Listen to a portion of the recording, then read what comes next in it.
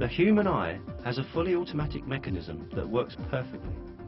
It is made up of the combination of 40 different basic parts, and all these parts have critical functions in the process of seeing.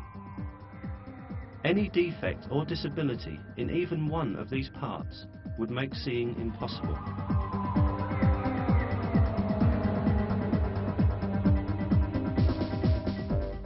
The transparent layer in the front part of the eye is cornea. Right behind lies the iris.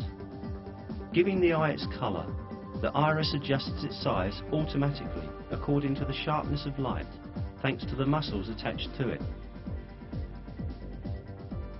For example, if we are in a dark place, the iris widens to take in as much light as possible. When light increases, it shrinks to decrease the amount of light coming into the eye.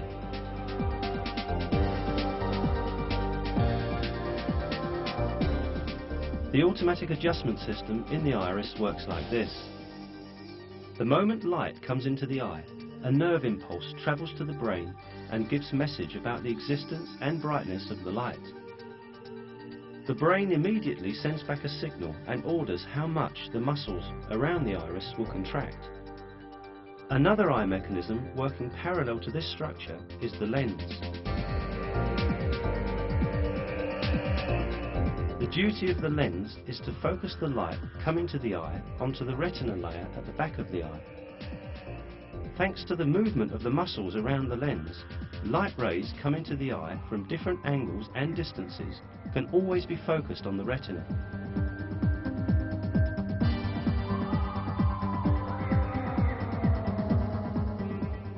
All the systems we have mentioned are far smaller, yet far more superior to the mechanical devices designed by the use of the latest technology in order to imitate the eye. Even the most advanced artificial imaging system in the world remains extremely simple and primitive compared to the eye. When we think of the effort and knowledge that has been put into developing these artificial imaging systems, we can understand with what a superior creation the eye is made.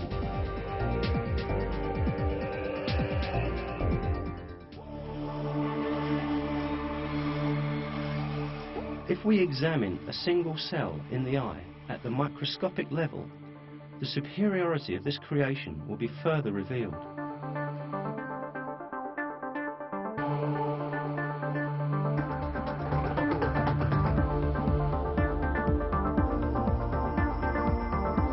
Let us suppose that we look at a crystal bowl full of fruit. The light rays coming from this bowl to our eye pass through the cornea and iris and are focused on the retina by the lens.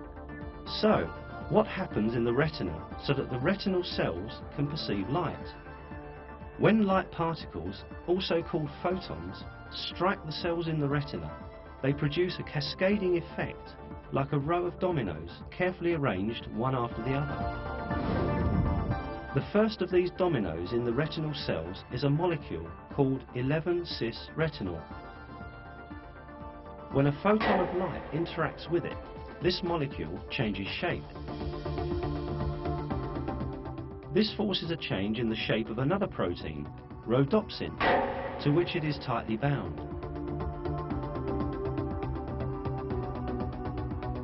Now, rhodopsin takes such a form that it can stick to another protein called transducin, which was already present in the cell, but with which it could not interact before due to its shape's incompatibility.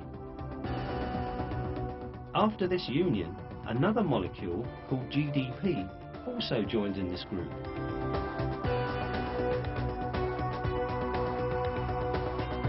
Now, two proteins, rhodopsin and transducin, and a chemical molecule called GDP have bound together. However, the process has just begun. The compound called GDP now has the proper form to bind to another protein called phosphodiesterase, which always exists in the cell.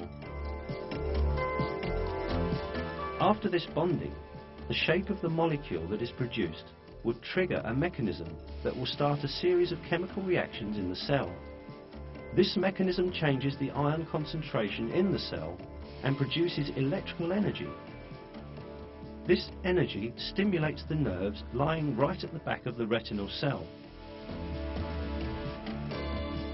Consequently, the image that came to the eye as a photon of light sets on its journey in the form of an electrical signal.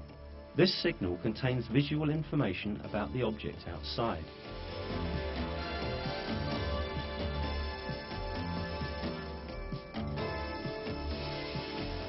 In order for seeing to take place, the electrical signals produced in the retinal cell have to be transmitted to the center of vision in the brain.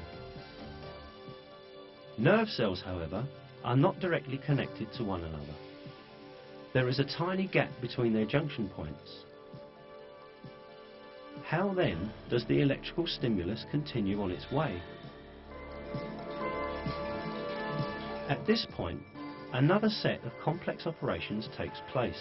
The electrical energy is transformed into chemical energy without any loss of the information being carried, and in this way, the information is transmitted from one nerve to the next. The chemical carriers located at the junction points of nerve cells successfully convey the information contained in the stimulus coming from the eye from one nerve to another. When transferred to the next nerve, the stimulus is again converted into electrical signal and continues its way until it reaches another junction point. Making its way to the center of vision in the brain in this way, the signal is compared to the information in the center of memory and the image is interpreted. Finally, we see the bowl full of fruit which we viewed before, by virtue of this perfect system made up of hundreds of small details. And all these amazing operations take place in a fraction of a second.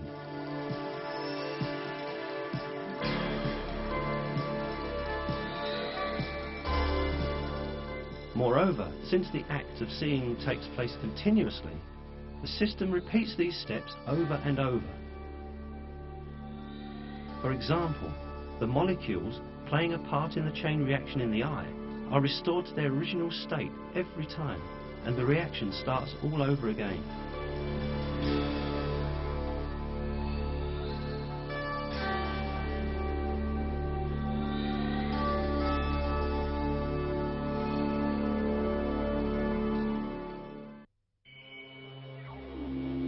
Of course, at the same time, many other equally complex operations are taking place in other parts of the body.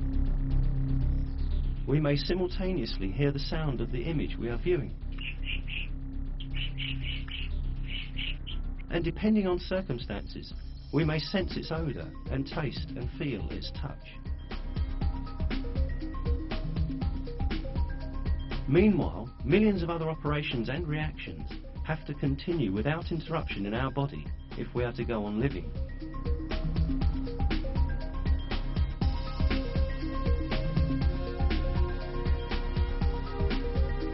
The primitive science of Darwin's day knew about none of this. Despite that, however, even Darwin realized the extraordinary design in the eye and confessed his despair in a letter he wrote to Asa Gray on April 3rd, 1860, in which he said, "The very thought of the eye makes me cold all over." The biochemical properties of the eye that have been discovered by modern science dealt a greater blow to Darwinism than Darwin could ever have imagined.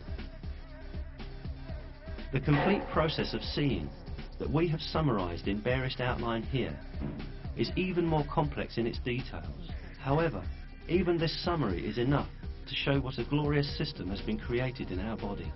The reactions taking place in the eye are so complex and so finely tuned that it is quite unreasonable to think that these are a product of chance occurrences, as the theory of evolution claims. Michael Behe, a recognized professor of biochemistry, makes this comment on the chemistry of the eye and the theory of evolution in his book, Darwin's Black Box. It is longer enough for an evolutionary explanation of that power to consider only the anatomical structures of whole eyes, as Darwin did in the 19th century. Each of the anatomical steps and structures that Darwin thought were so simple actually involved staggeringly complicated biochemical processes that cannot be papered over with rhetoric.